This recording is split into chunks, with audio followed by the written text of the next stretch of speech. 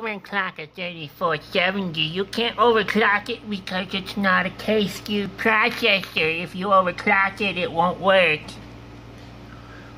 Bite me!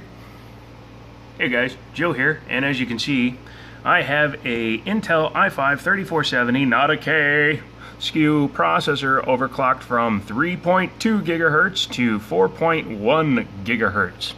And I will say I'm doing it at a very cool temperature.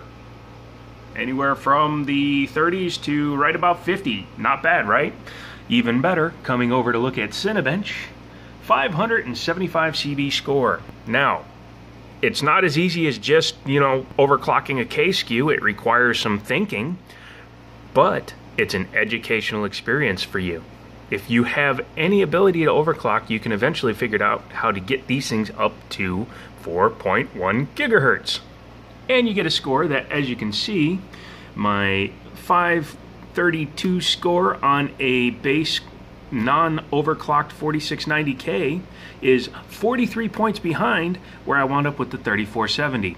And even with just light overclocking, it was jumping 552, 574, 575. So it's not hard to overclock. But the main thing I wanted to make the video for was, you can't say that you can't overclock these. It's difficult, it requires the right hardware, but as long as you have a decent motherboard with the Z77 chipset that can overclock, you can do it. And you get a score that's better than a silly $130 processor for 1/6 the price. 1/6 the price for the processor. And then the motherboard, since it's a Z77 chipset, that one was 60 bucks, and you can probably find them cheaper on Craigslist. But for crying out loud, guys, don't believe people when they tell you things like that, because there's always a way. Where there's a will, there's a way.